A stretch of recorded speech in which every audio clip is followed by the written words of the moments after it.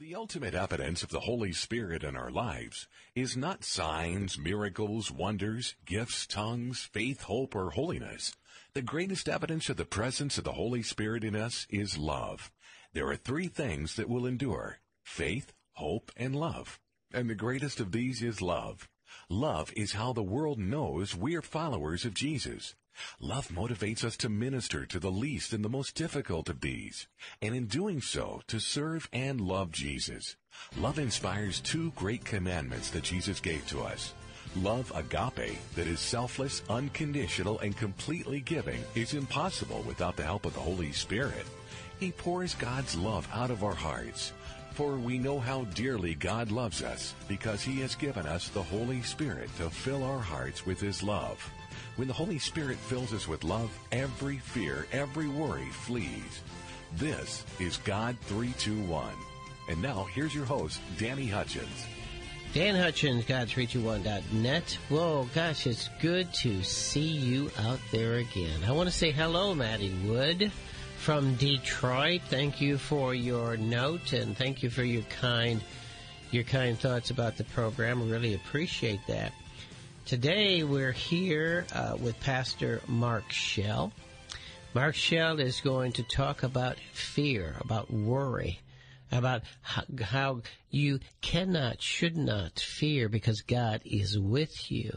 You know, when God is with you and for you, you know, fear has to be gone. And when we talk about fear and faith cannot exist in the same place. When you are fearful and when you are worrying, you cannot have faith. They just don't exist. You say, well, I'm a person of faith, but if you're full of fear and you're full of worry, and I know times are tough, and when you don't have the money for groceries, you don't have money for rent, you don't have money for food and water, but when you don't fear, when you give your fear to God, when you let Him take that yoke off you and have faith, then He can go to work.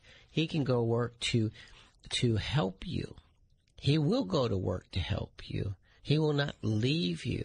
He goes before us.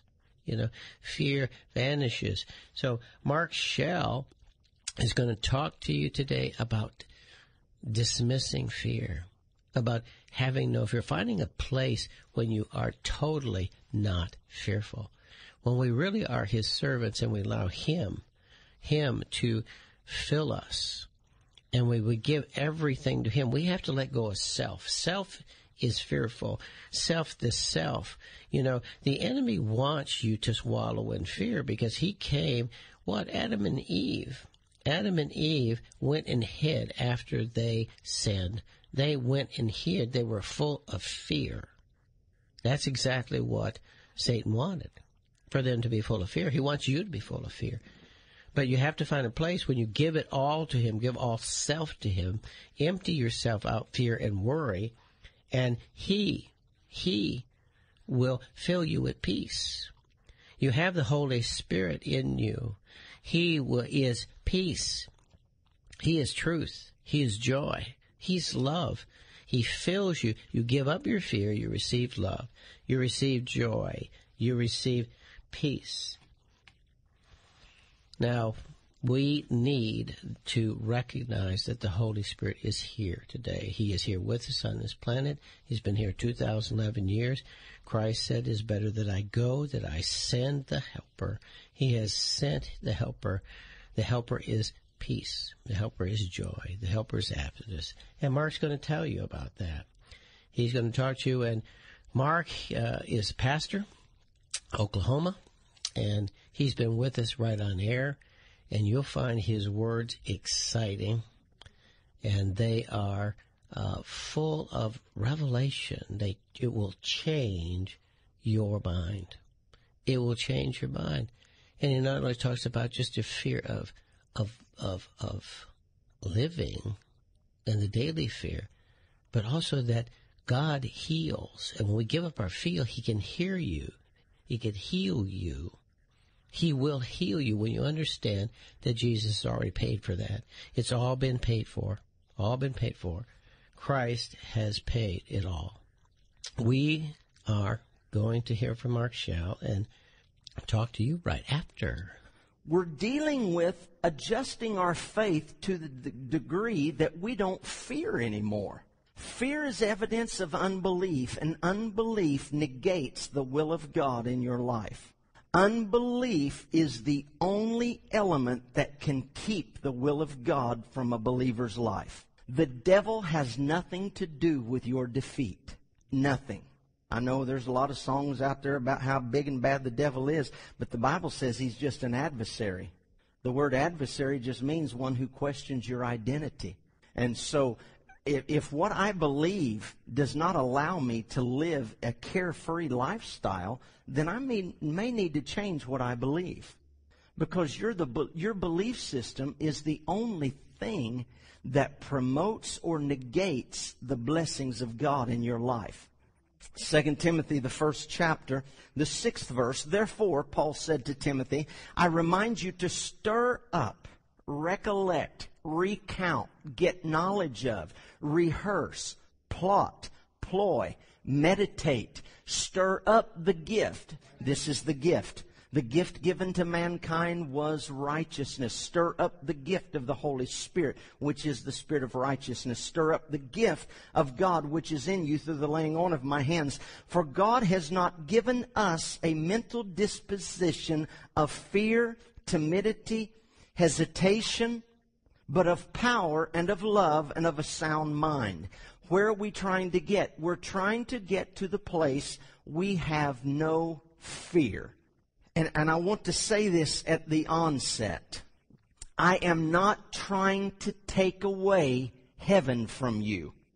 I am not trying to take the fact that Jesus is coming back from you.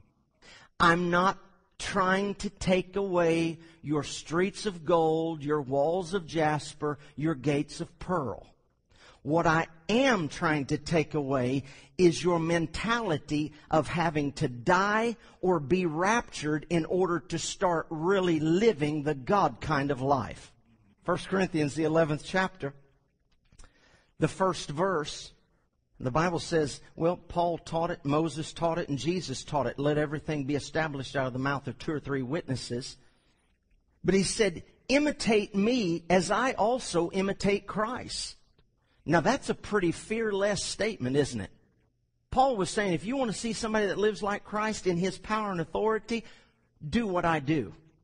Follow me as I follow Christ. He said in another text, therefore be imitators of God as dear children.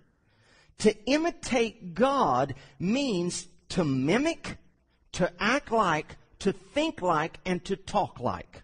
That is our journey in life. We are trying to become, in our thinking, imitators, not imposters. The message that I teach of equality is not a message that the religious handle well, because they say it is a message of heresy and blasphemy. And many people would say, well, now, Mark, I don't want to assume too much about myself. You know, Satan tried that, and Lucifer was cast down for doing that. But have you ever stopped to think that's why he hates us so bad, is because we were invited to the throne and he was not. I have no problem saying I am a God in this world. If that offends you, you live in fear. What's this? Just a few things the Lord put in my heart. A believer who fears is one who has yet to experience death. 1 Corinthians 15, the 26th verse. The last enemy that will be destroyed is death. The last enemy that will be destroyed in your life is death. Before you truly and completely walk in freedom. Hear me. God began to put some stuff in me. I was up about 2 o'clock this morning. He started pouring some things in me. You understand, I used to work in a cemetery.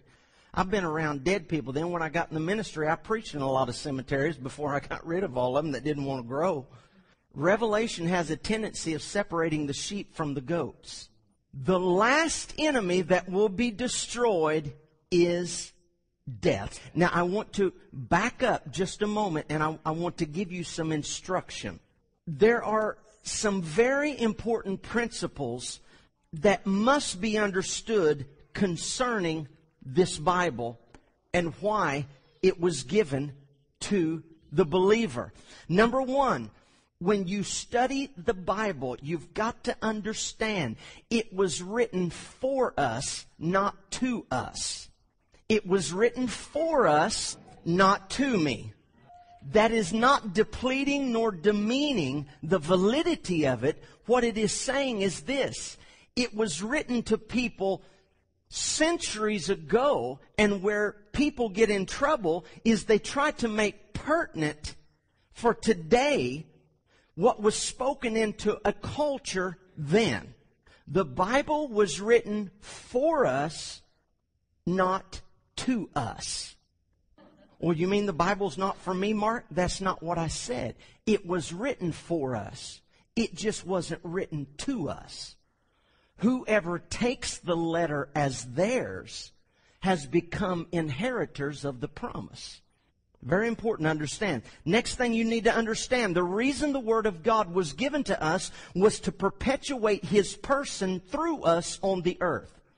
I'm tired of this book just being preached as a way to escape hell. The reason this was given to us is to perpetuate His person through us on the earth. The Scriptures were given for us to awake the spiritual man in us by killing the old nature around us. The Bible is a book of instruction on how to die and be made alive again. Simply stated, the Bible is to correct our thinking that we have to exist in this life with trouble and sorrow until one day we face that final enemy called death. Then we really get to start living. The Word teaches us that He was our substitution. John the 10th chapter, the 10th verse. Many of you don't even have to turn there. You know it once I said the reference to it. The thief comes not but for to steal, to kill, and destroy. But I have come to give you life. And if you've studied that out, the devil is not the thief. He was talking about the religious world that was trying to steal the miracle of the blind boy he just healed. The thief of the world is religion. Religion, very simply stated, is man's efforts to please a holy God. Religion tries to get you to God. Revelation brings God to you. Life after death will either be an experience later for you or an existence for you right now, depending on how you understand the works of Jesus. Life after death can either be something you exist in now, or you can wait for the experience. In the 31st verse, you're probably still there in 1 Corinthians 15, the 31st verse, Paul said, I affirm by the boasting in you which I have in Christ Jesus our Lord, I die daily. How many times has the word only been used to try to prepare people to die physically instead of dying to a sin consciousness?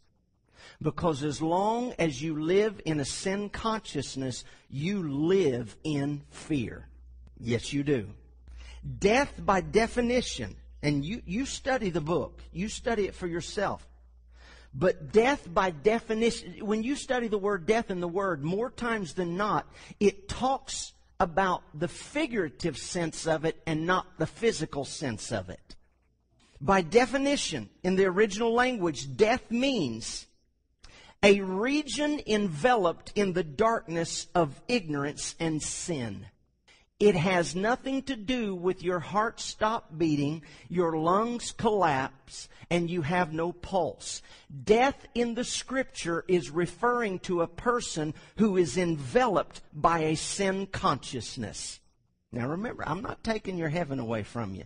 I'm just trying to give you some life right now. Because many people think they got to be 6 foot under to really start living. And because the message has been so perverted, people have delayed believing they're healed now. Well, if I don't get it here, I'll get it over there. You ought to be having it right now. Death is simply ceasing to acknowledge a fallen state in which judgment is pending. When I die to something, it means I no longer acknowledge a fallen state with judgment pending. It's very important to understand we've already been judged. Do you realize righteous is a verdict, just like guilty or not guilty? Righteous is a verdict.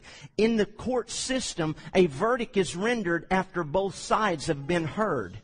Righteous is a verdict. Your trial is over. You've already been judged. How do I know that? You read John 12 sometime, the 27th verse. Jesus said, now my soul is troubled, but what shall I say? Father, save me from this hour? No, but for this purpose I came to this hour. And you continue to read down in that, and around the 31st verse, he said, what's this? Now the judgment of this world. Now the ruler of this world be cast out. And if I be lifted up on the cross, I will draw all, I know it says men, that's not what it says in the original text. He said, if I be lifted up on the cross, I will draw all judgment to myself. That's the reason these numbnut preachers that get up saying God's judging the homosexual with a hurricane, Rita, in New Orleans, they're idiots.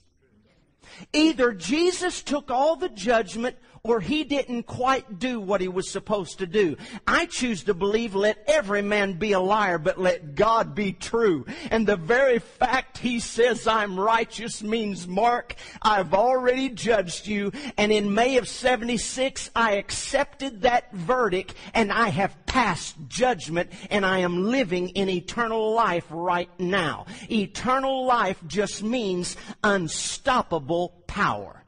Well, I'm looking forward to dying so I can see the Lord. Oh, my God. Death is the act of separating from the old consciousness of sin to the new creation status. To die is to declare something or someone has ceased to exist. Death in the Scripture has much more implication to the cessation or termination of the sinful disposition of man than it does concerning merely the physical passing of man. How can a believer live in fear? Because they haven't died yet. You can never have I've always wondered, how can somebody be a believer and not live the resurrected life? You've got to die first. You've got to die to a sin consciousness. How you doing? Oh, it's bad. That just means you're not dead yet. The truth is, you've got to die to live. Death, physical death, was never intended to be the only passage to see God. Physical death, oh, you know, when they put me in the ground, throw dirt on me, then I'm going to see Him face to face. Why don't you see Him now?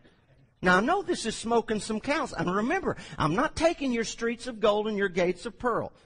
And I'm not taking the coming of the Lord from you, and I'm not taking heaven from you. What I'm saying is, while you're here, why don't you win?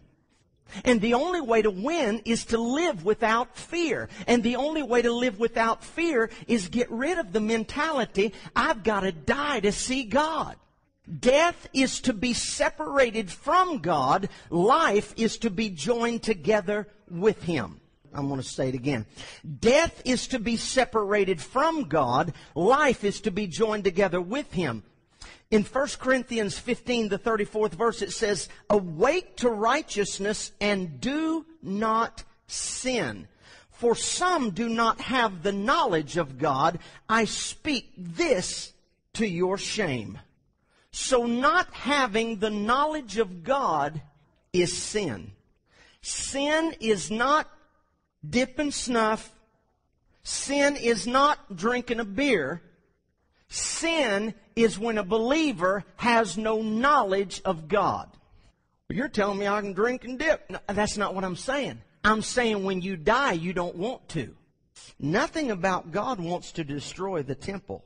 Spiritual death is the state of being separated from the relationship or the right to rule. Spiritual life is the state of being dead to the ignorance of sin, which is no relationship. We must, say it with me, I must die in order to live.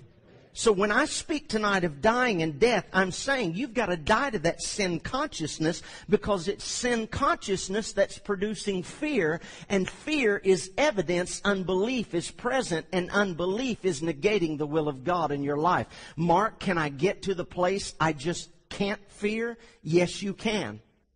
but it's only available when you sit in the heavenly places. And you don't have to die physically to get there. Death is the act of no longer recognizing the fallen state that was unable to please God and sit with Him. You do not, I want to emphasize this so much, and I wish every religiously constipated person would hear this message. You don't have to physically die to experience eternal life. You simply have to lose the consciousness of a fallen state. The resurrected life doesn't mean you walk around on air. The resurrected life means I don't let what I've been through mess me up. It has no hold on me anymore. Paul said, lay aside every weight and every chain and every fetter that so easily besets you. He said, the life I now live, I live it just like Jesus. He said, I act so much like Christ, just follow me. He's not here.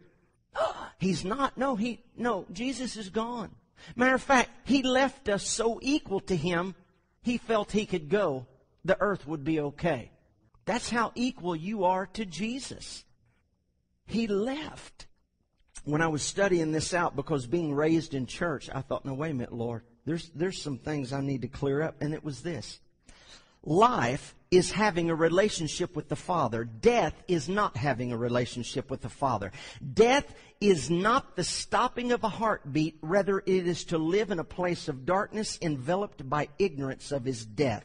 Life is not just a heartbeat and a pulse. It's to live in and function daily in the realm of understanding that He has accepted you just as you are. Isn't that nice? You didn't have to change for Him to love you. He takes you just the way you are. Any teaching that says you've got to do something different other than just believe for God to accept you is a message of the Antichrist. And I don't care if they got REV or Bishop in front of their name. If they're not preaching righteousness by faith, it is a doctrine of devils. The reason Jesus came was to separate Himself for you, to become like you, so that He might live through you. The reason He came for you was so that He could live through you. When He died, you died. I used to sing, I should have been crucified, and then I figured out I had been. I was crucified with Him. I was buried with Him. I was raised with Him. And I also ascended with Him. Same position, two different places. As He is now, so are we right here. He is fully ascended and fully resurrected, and so are you. So why does the church think they have to die to see God? You don't have to die physically to see God. When He was raised, mankind was raised. To live, you must die to the acknowledgement of your failure. The only thing that separates the believer from the throne is death. You know, one of these days, I'll see all my friends at Hallelujah Square. And what a wonderful time we'll all have up there. Just a few more weary days till then. Don't ever sing that crap in my presence. It is so anti-Christ, it's ridiculous. To think you've got to fly away to see the God who lives in you is an asinine doctrine of people who have listened to demons and not the Holy Spirit. The sting of death is literally the hopelessness of acceptance. The victory of the grave is the inability to be pleasing according to performance. Paul said Jesus took away the sting of death. Your acceptance is not hopeless, it's hopeful. You know what that word means? Absolutely expected. He accepts me. He accepts me. Therefore, eternal life is unstoppable existence in His presence as His person. Now, I'm taking a little time here and I'm giving you some stuff. One brick after another, it's coming down. And people will not be so anxious to die.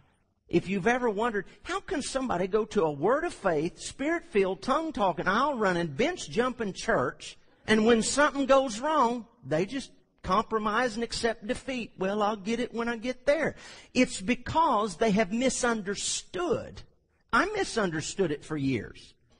But now that I know different, Paul said if you learn truth different, you are worse than an infidel if you don't share it. Therefore, I don't preach and teach in the fear of man and what they're going to give me in the offering. I'm going to tell you the truth. And the truth is, Jesus died.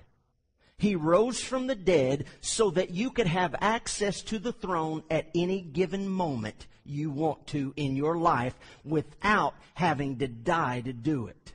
There is no fear in His presence, and only death separates you from His presence. I must begin to stop thinking I have to leave the planet to see God. I'm just trying to get to the place fear can't touch me. And this is one of the primary principles you and I must understand. You don't have to leave the planet to see God. I need to stop thinking eternal life begins after earthly life. I need to stop thinking the way to His presence is through the grave. Jesus said, and I didn't finish quoting it, but in John 10:10, He said this. He said, "The thief comes not but for to steal, to kill, and destroy, but I have come that you might have life, and that you might have life more abundant." Now, how many believes Jesus lived in the abundant life? Okay. How many believes Jesus, He was always in touch with the third heaven? Do you believe that?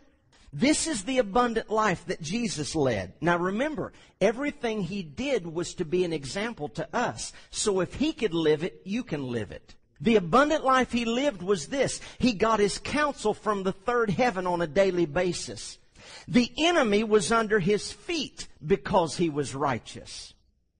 The Father glorified Him because He was righteous. The angels waited on Him to speak because He was righteous. This is the abundant life. It's not Hallelujah Square one day. It's the life you can have right now. This is the fearless life. Sickness couldn't touch Him. Jesus had to become sick because sick couldn't touch Him.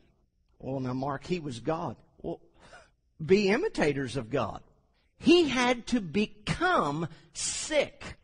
He had to become poor. Everything we were, He had to become because He was not. And He created you and me in His image, so I have to become that. And fear is the door that leads to the life of it.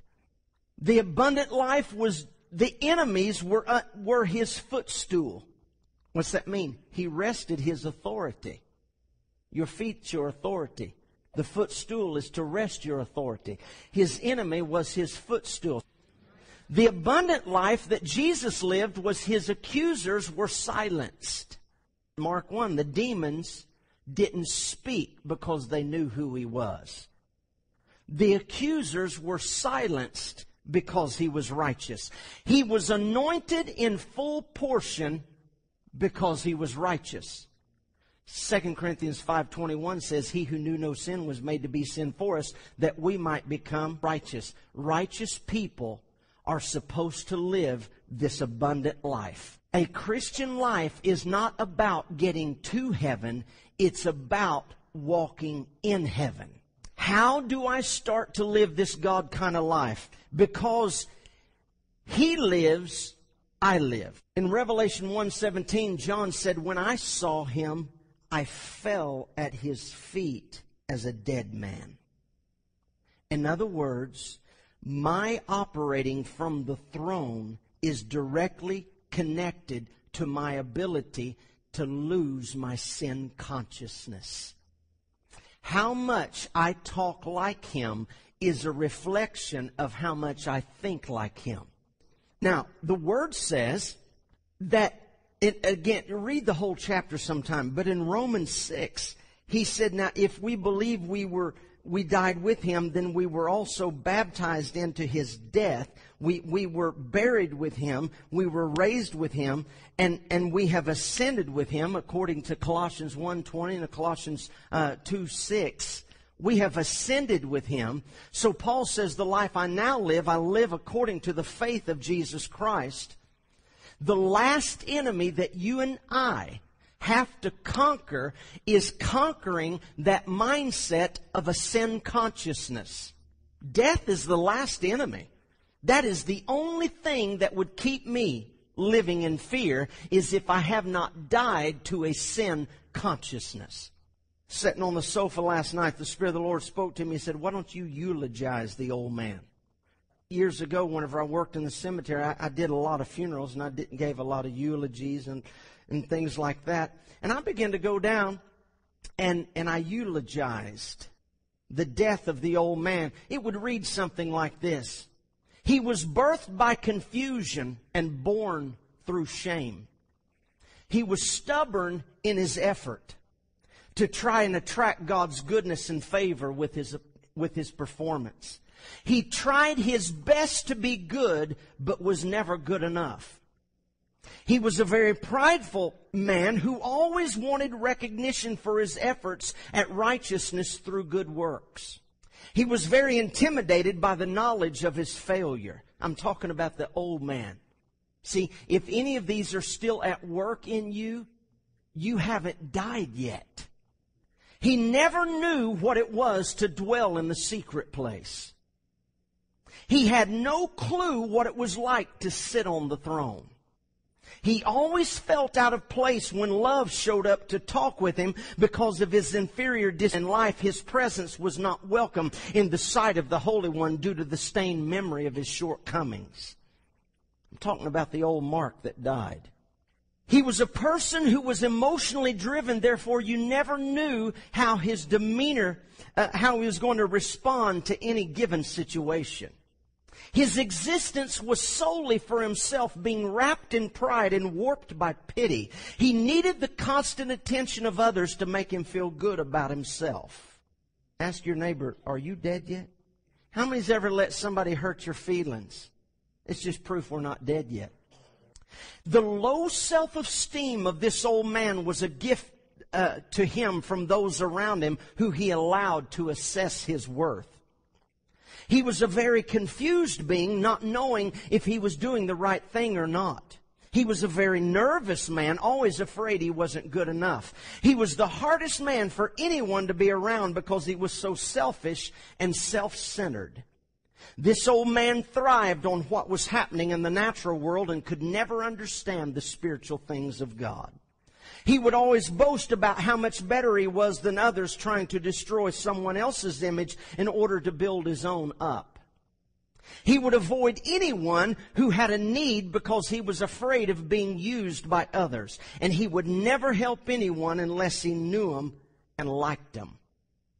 Do you know how many churches have not died? Well, we can't allow you here because you live a lesbian lifestyle. Get over it. We can't allow you here because you're of the homosexual nature.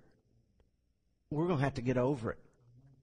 Well, we can't allow you here because you haven't really formally gotten married. You are, I used to call it shacking up, but now we're in politically correct society, cohabitating. So we can't allow you here.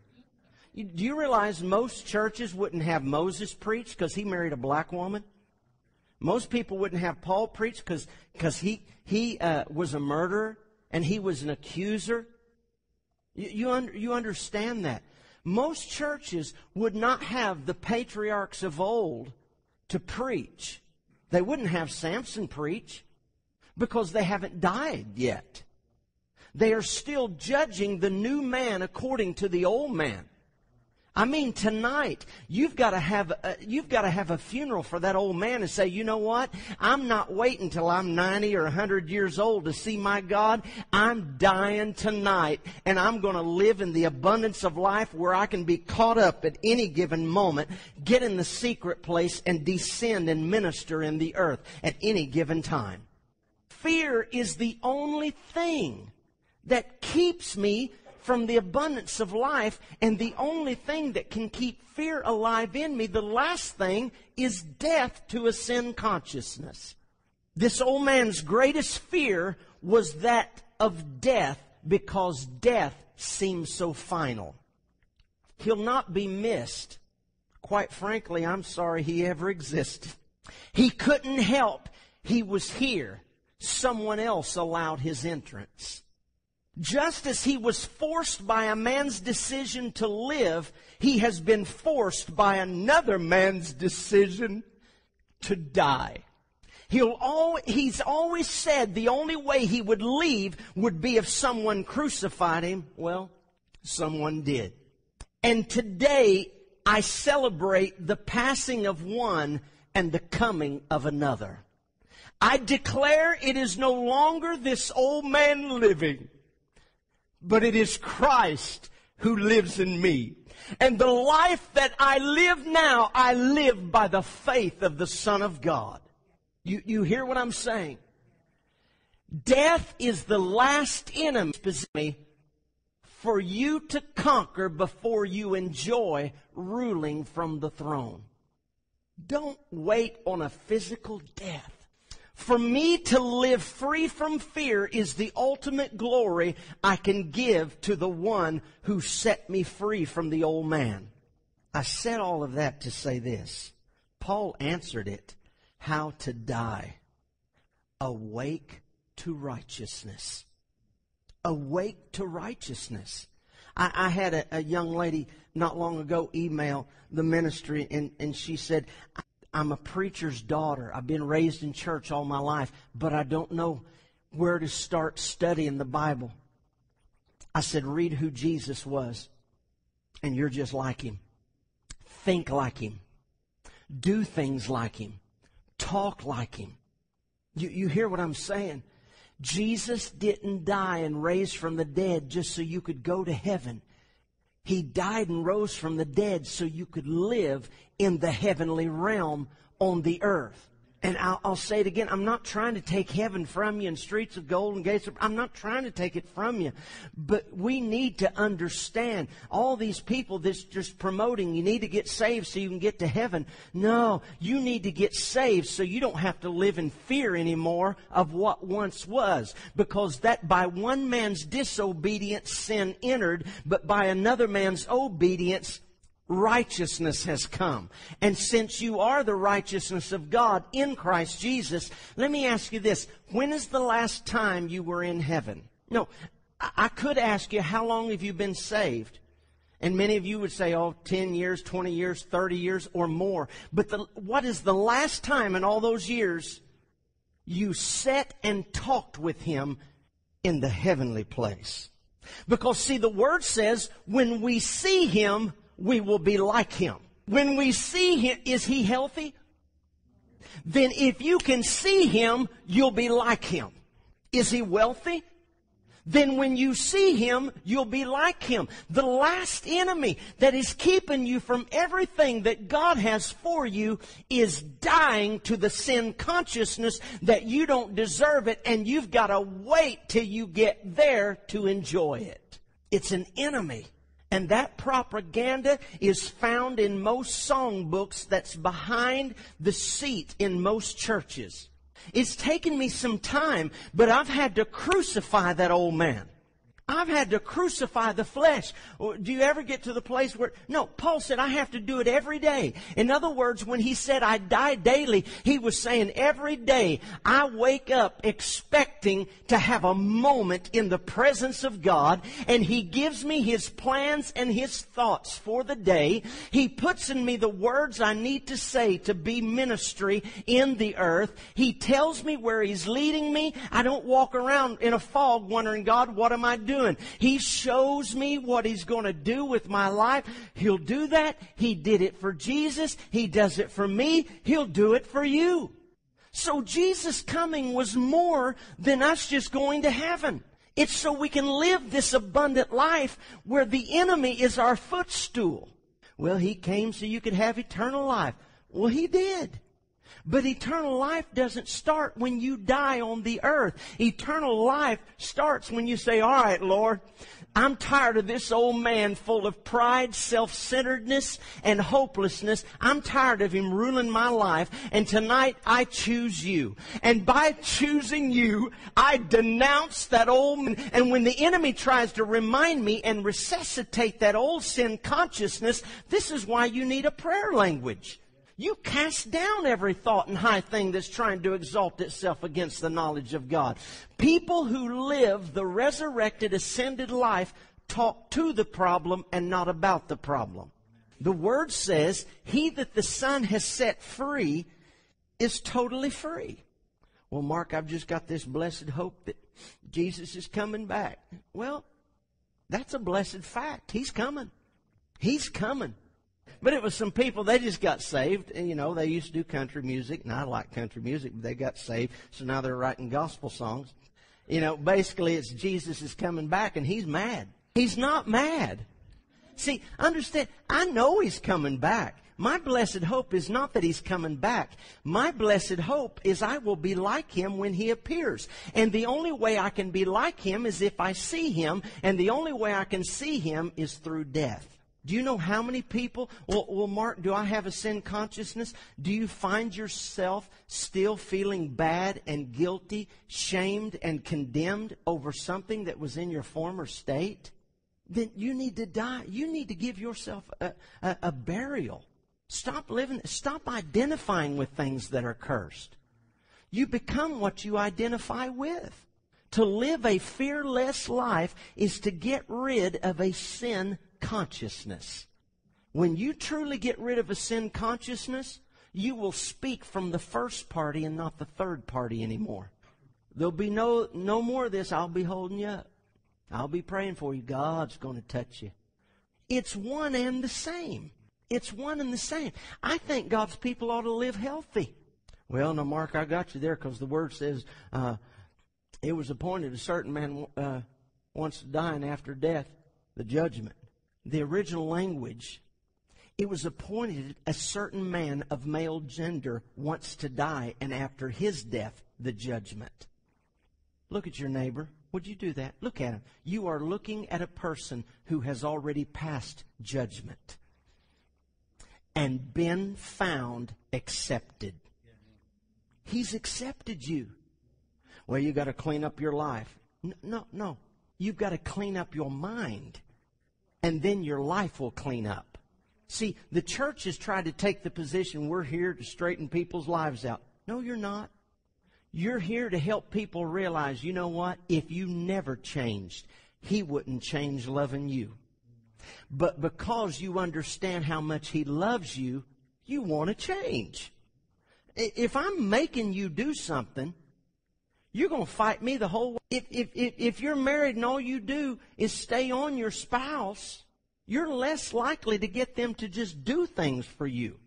See, that's what marriage does. It causes a dying to self. That's what we've done with God. We've entered into a covenant to where we have died to self. It's not me living, it's him living. When I speak from the throne. My body is here, but my dominion is everywhere. I can speak from Missouri and Africa. I can speak from California and affect New Zealand. Why? Because my authority is omnipresent. Well, how do you know what to say? I'm married to omniscience. And all the gifts of the Spirit are ours. So when Paul said, the last enemy is death, all he was saying is, if you want to live from the throne in this earthly life, you're going to have to conquer the sin consciousness. Mark, how do I die to that sin consciousness? Don't entertain it. That's how you die to something. Don't entertain it. How many has ever said, I've told you when you do that, you make me mad. And guess what? If that person wants to make you mad, guess what they're going to do? How did they know to do it? Because we told them. Well, you just know how to get my goat. Quit telling them where you tie your goat up at. You see what I'm saying? Don't you know the enemy knows what buttons to push in you? Why does the enemy throw our past up to us? Because it's the only DNA he has left to identify you with the old man. So when you don't entertain the thoughts of negativity and sinfulness, guess what? He has to obey you. Do you remember the story in 2 Kings when the prophet, he was in the tent chilling out, And his servant went outside, and all the whole Syrian army, which was the largest in the world at that time, the whole army was surrounding the mountain. They were looking for Elisha. And his servant come back in the tent. He said, hey, dog, they're out there everywhere. The prophet didn't come out and say, oh, my God, call Benny. Get the oil. And I mean the pure stuff, not the Sam's and Walmart stuff. Get the pure oil. Get on TBN if you have to, but order some. He didn't say any of that. Matter of fact, he didn't go out and look at the enemy. Why? Because a dead man doesn't look for the devil. You remember that singer? He's still around. Randy Travis. He had a song back in the 80s. Digging up bones, I'm digging up bones. Exhuming things that's better left alone. I'm resurrecting memories of a love that's dead and gone. Yeah, tonight I'm sitting alone, digging up bones. And that's what we do. How you doing? Well, I won't be there tonight. No, I'm going to do some exhuming.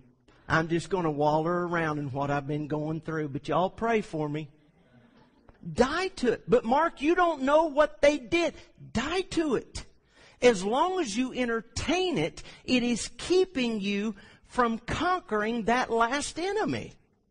Somebody's needing to hear that. Quit entertaining thoughts of defeat.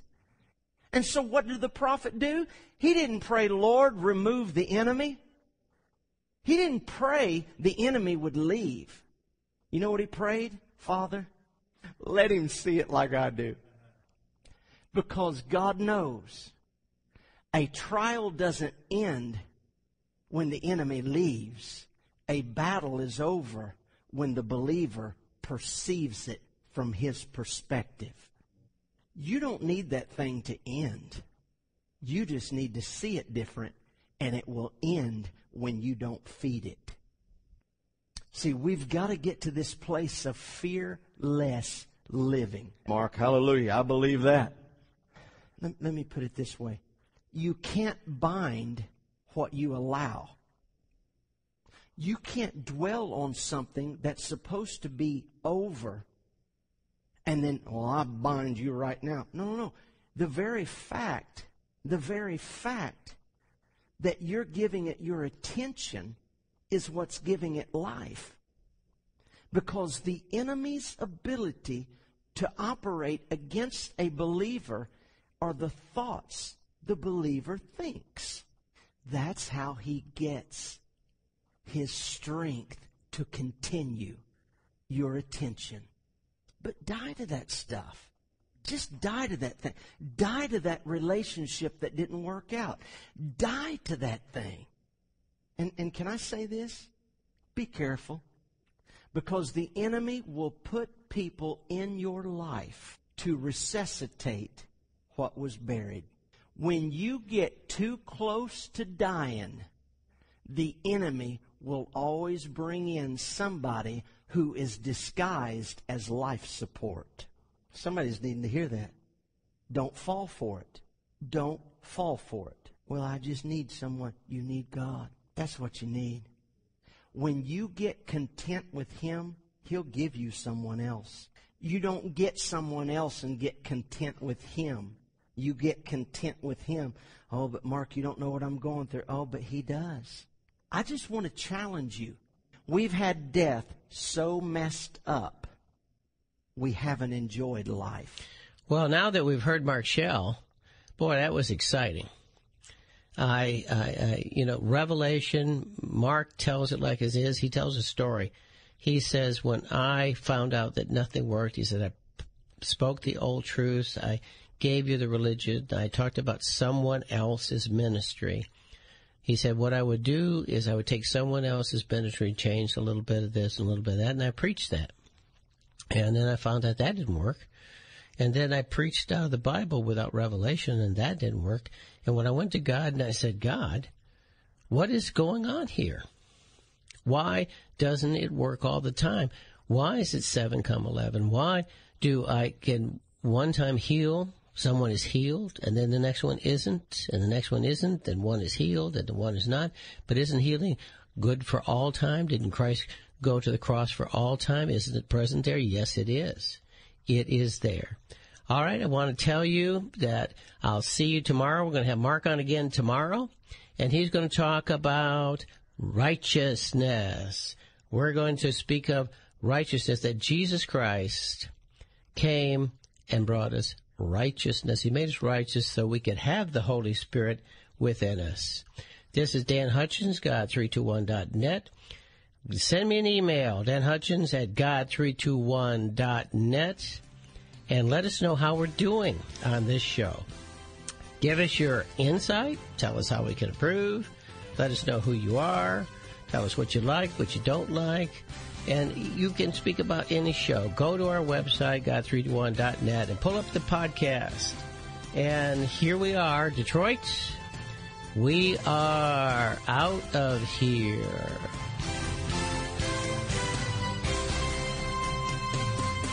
Thanks for listening to God 321 with Dan Hutchins.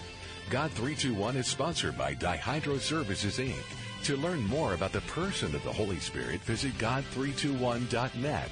That's God321.net.